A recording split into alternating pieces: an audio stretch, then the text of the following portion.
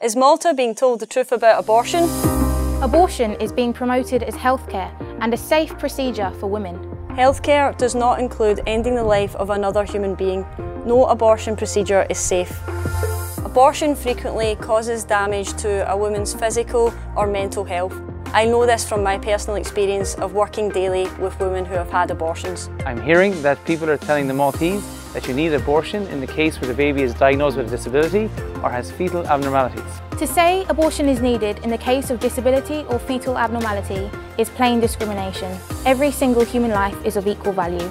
My parents were told to abort my heavily disabled unborn sister. Thankfully they didn't. She brought more joy, love and light into my life and the lives of the many, many people she touched and inspired throughout her life. Have you heard that your country needs abortion in the cases of rape or incest? When I was in high school, I used to believe that. But then in university, I met a young girl who was conceived in rape. And she asked me, why did she deserve the death penalty because of the crime of her father?